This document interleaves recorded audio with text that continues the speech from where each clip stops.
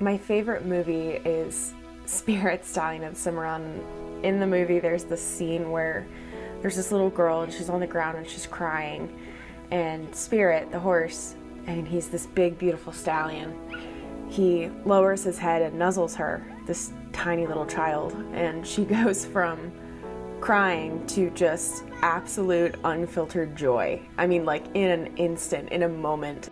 I think horses bring out that inner child in us, the one that we've sort of left behind as we put on all the filters that the world requires of us to become adults and provide for ourselves. That joy is special. My approach to photography is to capture that. I'm not trying to make you put on the adult filters. I don't want you to feel like you have to have the perfect hair, the perfect makeup, the perfect outfit. I want to see that child in you that feels that joy, and I want you to see what everybody else sees when you do feel that joy, because you're beautiful. You radiate.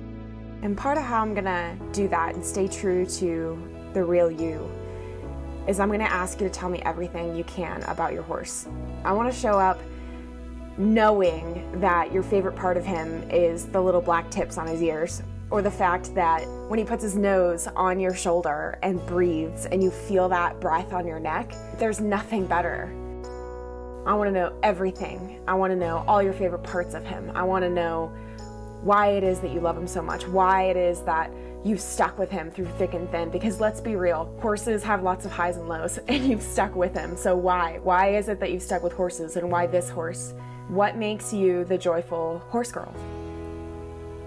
And I want you to be true to who you are, so that when you look at the pictures afterwards, you're like, oh my God, that's me. Oh my gosh. Not they took a picture of me and now I'm gonna start picking apart how I'm standing or how I'm smiling. So if you're looking for a photographer to photograph that joy, maybe the imperfect joy, that's me. During your session, we're gonna have fun, and I'm gonna give you prompts and things that you can do to sort of show me that special relationship. But I'm not gonna make you stand a certain way and tilt your head and smile and look this way and look that way. It's not gonna be like that. It's gonna be true, it's gonna be genuine, it's gonna be who you are, so that you can see a glimpse of that true joyful kid in you that is being healed.